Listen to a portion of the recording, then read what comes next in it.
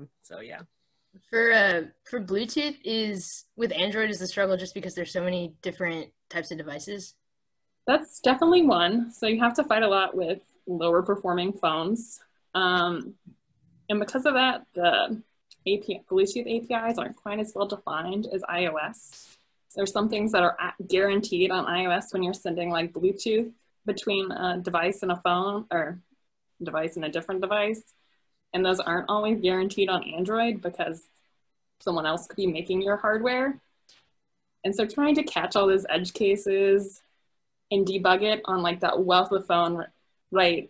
Debugging on Android is just like such a pain because you have like a 250 device matrix that you could technically have that single bug on one phone and you need to figure it out. And when you throw in Bluetooth, now you have two devices that you need to debug. And they have different problems caused by different mistakes made in the Bluetooth stack. Yeah, it's great. So I've it's really fun challenge. on Android.